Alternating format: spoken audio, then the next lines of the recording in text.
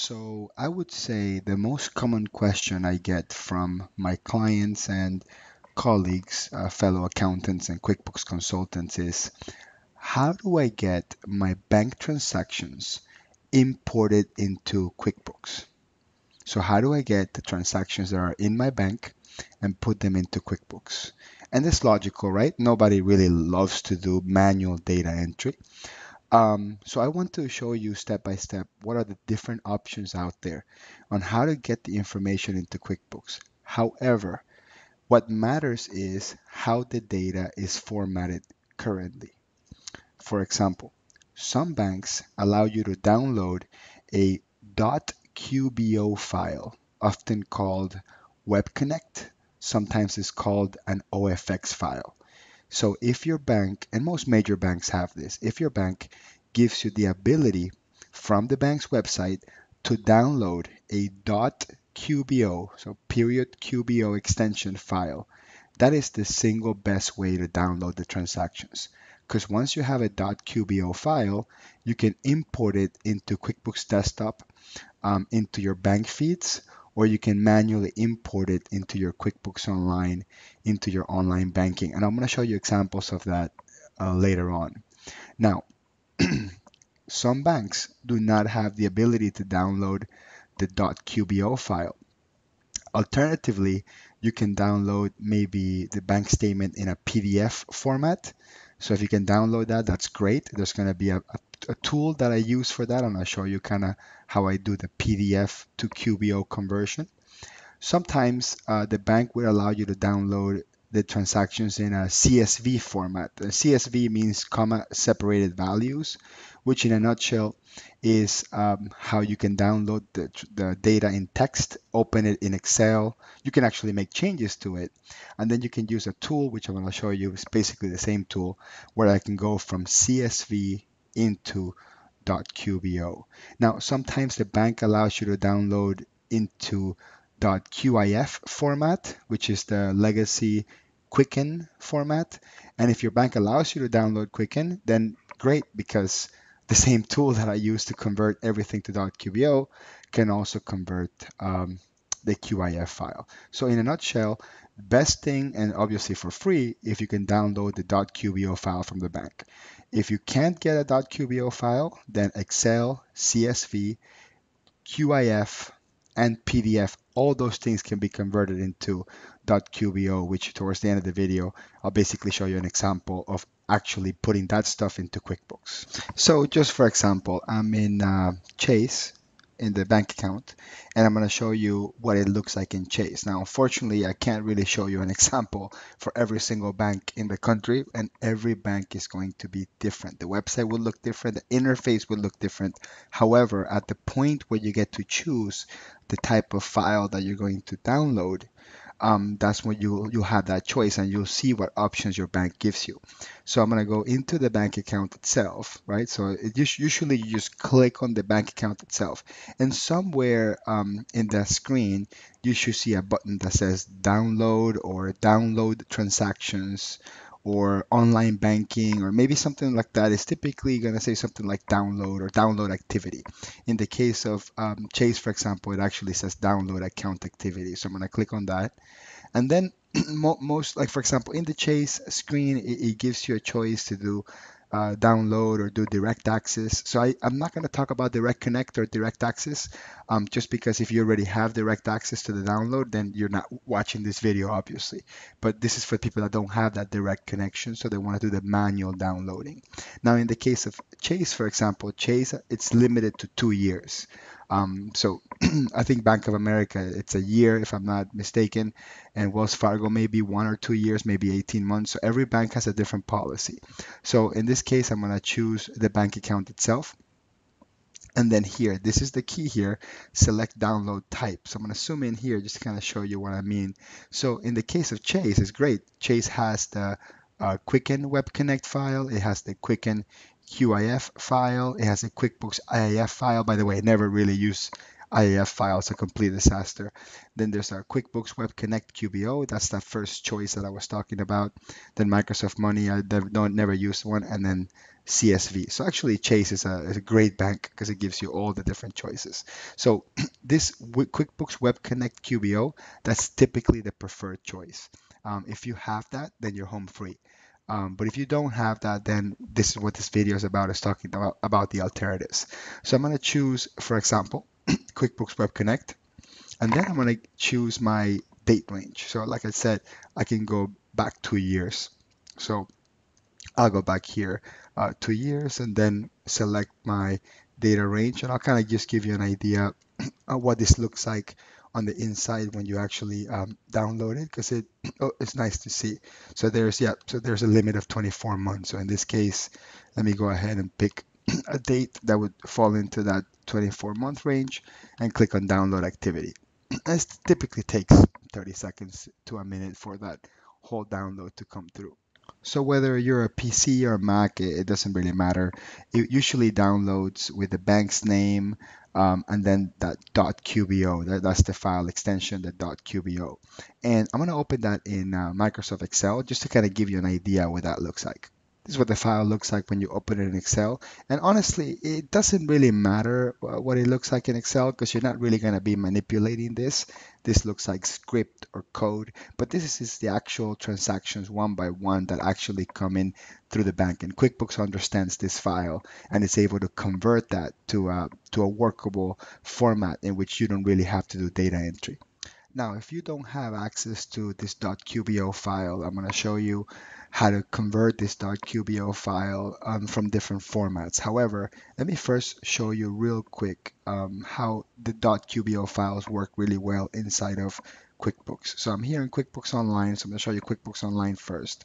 Up here on the top right, it says File Upload, and we're going to click on that, and we'll click on that button there, and then it tells you select file to upload. Again, this works exactly the same way whether you're in a PC or a Mac. I happen to be on a Mac, but it's going to be the exact same process for QuickBooks Online. So I pick the file, I hit next, I select here the bank account that I want to connect. So in this case, I want to connect my Chase checking account, and then I click on next. After a few seconds to a minute, you will get this screen that says it's been successfully uploaded. And now, in the case of this one, for example, you can see clearly 1,500 transactions were uploaded into QuickBooks. Now, they're not straight into the register. You're still going to have to categorize these.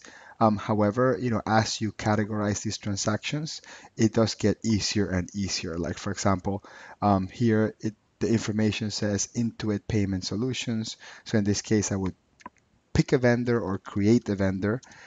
So in this case, I'm creating the vendor. I guess I've never used it before. It's actually a brand new QuickBooks file. So I'm creating a vendor called Intuit Payment Solutions, and I'm going to put it here under bank service charges. Right? I mean, we shouldn't really focus too much on how accurate that particular categorization is. But what I'm trying to show you here is we pick it once, we pick I should say service, right? Bank service charges. So spelling correctly would be helpful.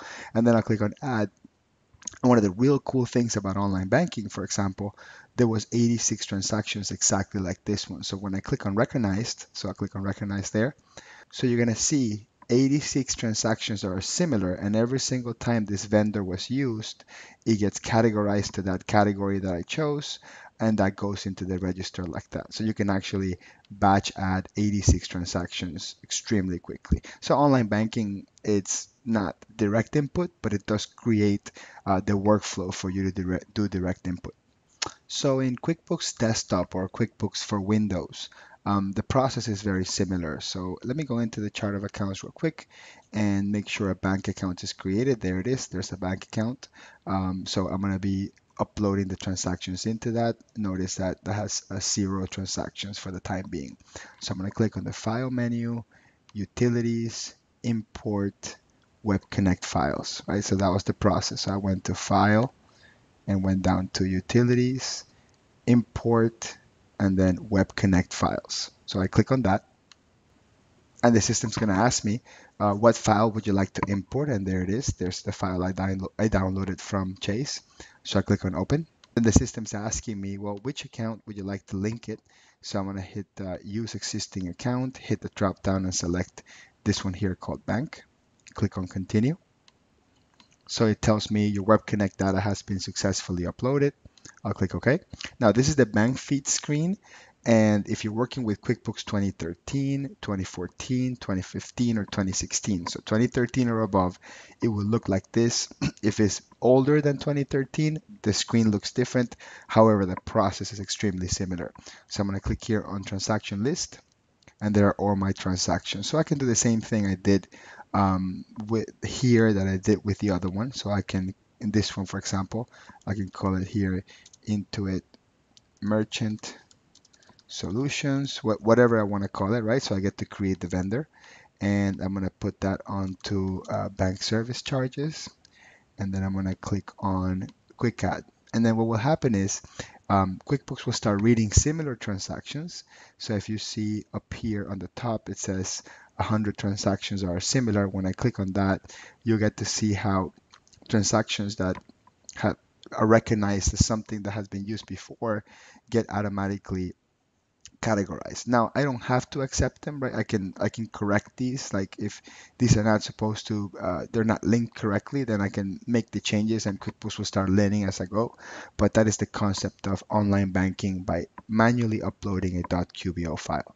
So let's move on to PDF bank statements. So first, before we go into the conversion of PDF bank statements into this .qbo format, and then it can be downloaded into QuickBooks using the bank feeds in QuickBooks Desktop or the bank downloads in QuickBooks Online, as I just showed you, it's important to know whether your PDF bank statement is an original PDF you downloaded from the bank, or if it's a bank statement that was on a paper, printed paper that you scanned and therefore you turned into PDF. So here's a PDF bank statement I have of a credit card. It's actually the same thing. It could be credit card or it could be bank.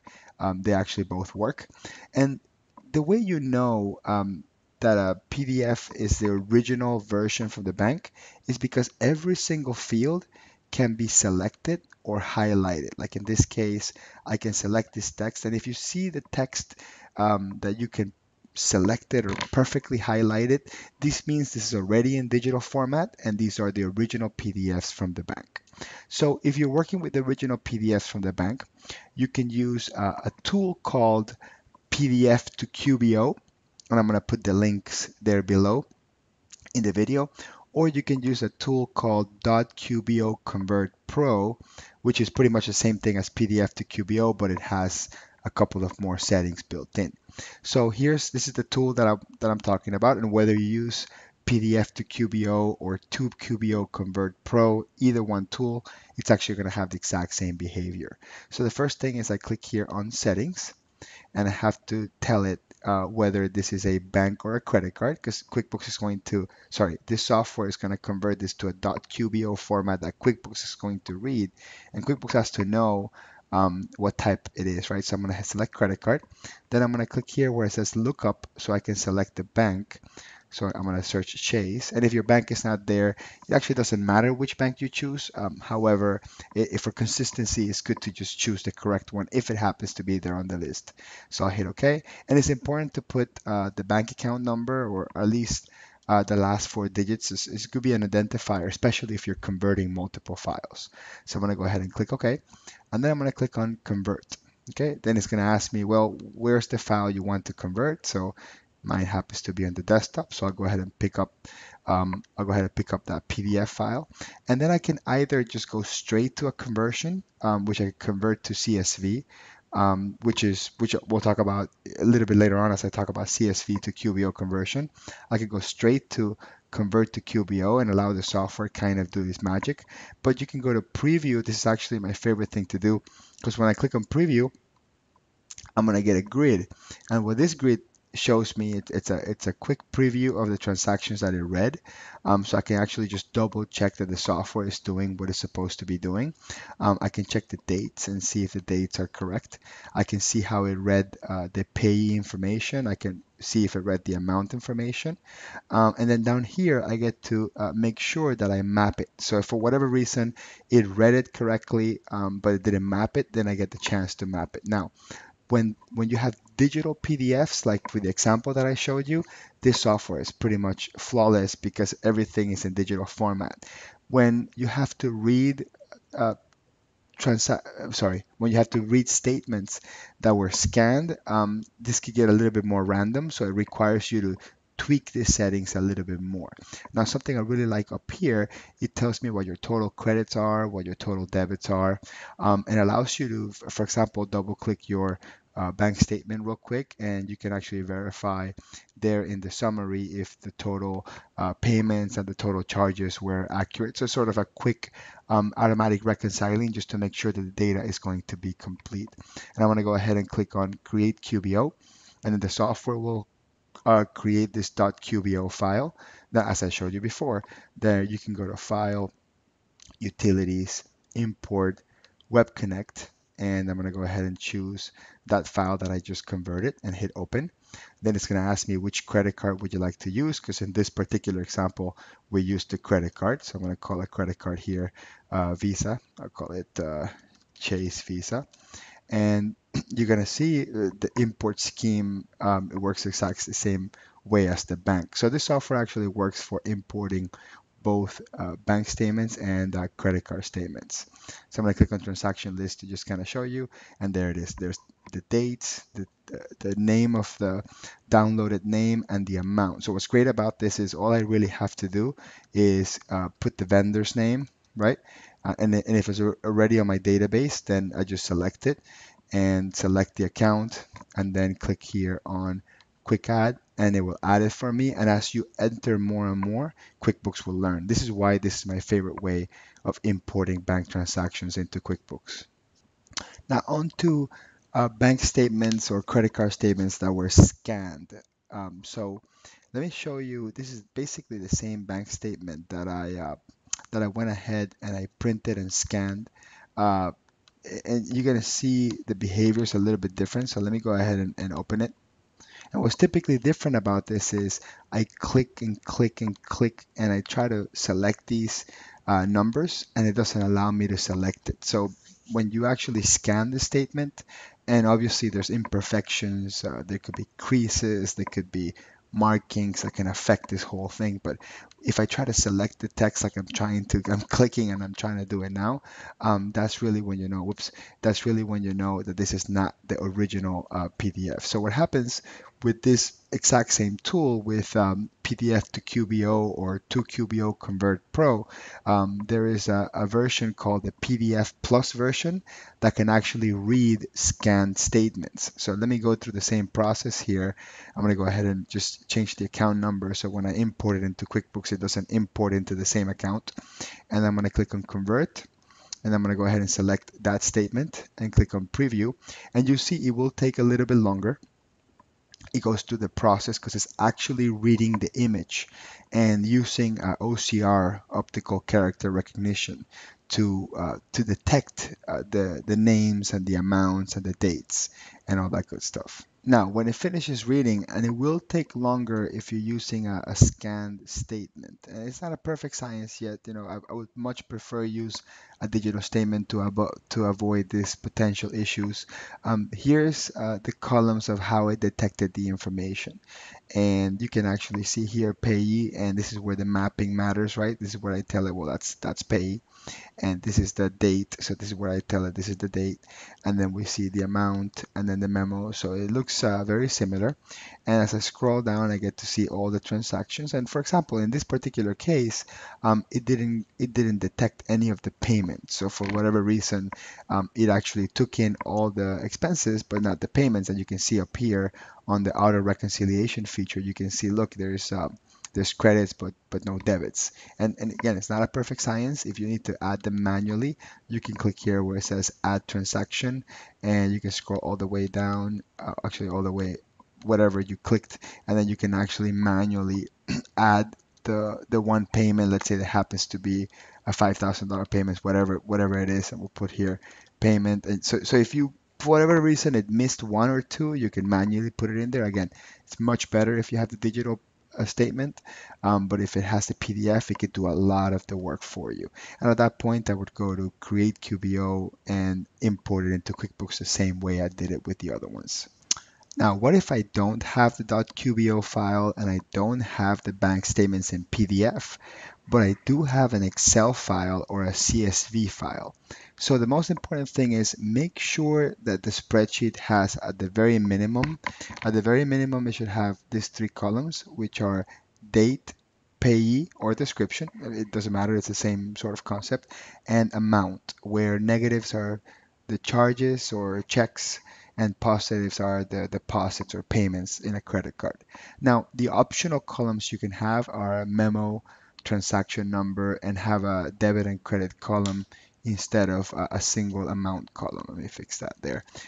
So those are the optional columns, but date, payee, and amount is extremely important. So this is, for example, a spreadsheet that I have, okay? And then whether this spreadsheet was downloaded from the bank or it was created manually, notice that all I really need is three columns: date, payee, and amount. And I'll go ahead and delete that to show you. So as long as I have these three columns here, the software can do is bidding. Now, the nice thing about having it on Excel, for a couple reasons. Nice thing about having on Excel is if you got checks and you want to handwrite all the payees in there, it's a great tool to use before you import it into QuickBooks. That way you don't have to retype everything in QuickBooks. Also, this is great for petty cash logs. So that's not really a bank, but if you have a lot of petty cash logs in Excel, you can convert them into .qbo, which is going to be great for you to be able to import that into QuickBooks. So I'm going to go ahead and save this CSV file and show you how that works in this converter software. So for CSV specifically, you can use a tool called CSV to QBO. But again, I use the to QBO convert, which is the accountant tool that has all the file formats. So I'm going to go ahead and click on settings, and I'm going to tell it, well, this is a bank account or credit card, whatever it happens to be. I'm going to put the account number. In this case, I'll just put the last four digits, and then I hit OK. Then I'm going to click on convert. And I'm going to select that CSV file I have there. I'll click on preview just to double check that the data is being read correctly. And there it is. There's my date column, there's my payee column, there's my amount column, and then down here you see that the mapping is correct. And I click on create QBO. And now I have my QBO file, which I can import to QuickBooks Desktop or QuickBooks Online. So what are your options? So let's talk about scenario number one. I showed that at the very beginning of this video. If your bank allows you to download the .qbo files, then you're home free. Okay, this video wasn't focused on how to use online banking or bank feeds. We have other videos in our channel that focuses on what best tips and tricks on what to do there. But if you can download the .qbo file, then it's great. You don't pay anything for it. It's free. It can import into QuickBooks Online or QuickBooks Desktop. However, if you don't have access to the .qbo files, this is option number two. You have the digital PDF statements. Then you need either PDF to QBO or to QBO Convert Pro. Those are the two options there. Third option is, let's say I don't have the digital PDF, but I have a scanned PDF. So I have a scanned paper bank statement. Then I need to get PDF to QBO with the plus or to QBO Convert with the plus. That plus basically means that it can actually read scanned PDF statements. And finally, the fourth situation here, let's say I have the data in Excel or a CSV file, then all I need is CSV to QBO. Now, I'm in the website here for the vendor, for the manufacturer of this software that I'm recommending, and I use it all the time for my practice, and that's why I made this video, because I use it, I love it. I worked hand in hand with the developer to make it better. All the time I'm suggesting new features. People email me and say, Hector, I would love that 2QBO Convert Pro can do this or it could do that. So I usually talk to the developer and we talk through it, we test it, and this is incredibly time saver, especially when my client doesn't have access to the bank. It just has PDF bank statements, and this allows me to really, really quickly go through it. But anyway, let me show you the website. So here on the right side, there's all the software programs. There's 2QBO Convert Pro, there's PDF to QBO Convert, and then down here, there's CSV to QBO. Now, one of the main questions that people ask me is, Hector, what's the difference between the 2QBO Convert Pro and PDF to QBO? So the difference is that PDF to QBO is a single utility. It takes your PDF bank statements, converts them to QBO, done. Whether they are scanned or digital, it just means that you have to get that plus version that costs a little bit more. But with 2QBO Convert Pro, it combines multiple tools. So that's what I call the accountant tool, a person that works with multiple file types. So this one can convert CSV files, as I mentioned earlier. It can do QIF files. These are the Quicken version. So some banks can only download into Quicken. It can do the PDF, of course, and it can do some really cool things. Like it can actually take a regular QBO file and convert it into CSV. So you can make some edits and then go from CSV to QBO, and then you can actually manipulate the type of data that goes in there. Now, in terms of pricing, I prefer not to discuss it in this video because I've seen the price change over time. But ranging from under $100 for the CSV to QBO all the way to $200 or $300 for the highest end tool. If you're working with multiple clients or multiple bank statements and you want to save yourself hours of manual data entry, then I strongly recommend this product.